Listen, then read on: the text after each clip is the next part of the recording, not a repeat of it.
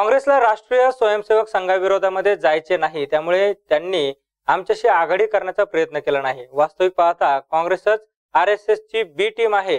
वंचितांना सत्तेत न येऊन देण्यासाठी मला पाडण्यासाठी शरद पवारांसह अन्य नेत्यांचा प्रयत्न सुरू आहे, असा आरोप वंचित बहुजन आघाडीचे प्रमुख ॲडव्होकेट प्रकाश आंबेडकर यांनी केलाय। अकोला लोकसभा मतदारसंघातून उमेदवारी अर्ज दाखल करण्यापूर्वी ॲडव्होकेट आंबेडकरांनी मंगळवारी प्रसार माध्यमांशी संवाद साधला। यावेळी त्यांनी युती आणि आघाडीच्या भूमिकेवर चौफेर टीकास्त्र सोडली।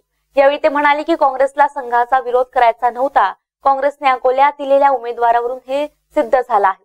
संघाने आधी काँग्रेस आपल्या हातात घेतलीये आणि संघासोबत काँग्रेसने ठरवून केलेला हा कट आहे। वंचितांना सत्तेत न येऊ देण्यासाठी मला पाडण्यासाठी षडयंत्र आहे। वंचितांचे नेतृत्व म्हणजे मी पडलो पाहिजे अशी काँग्रेसची भूमिका आहे।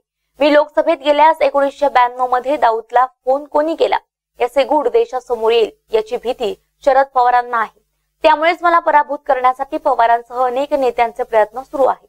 धनगरांनी पंढरपुरात उठाव केला, तो वाया जाऊ नये म्हणून सोलापूर मतदारसंघातून लढण्याचा निर्णय घेतल्याचंही ते म्हणाले। आदिवासी, हलबा, मुस्लिम, बौद्ध आदी भाजपाच्या विरोधात आहेत।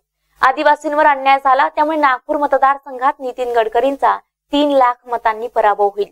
गडकरींनी 200 कोटी रुपये वाटले तरी ते निवडून येऊ शकत नाही असे देखील आंबेडकर म्हणाले।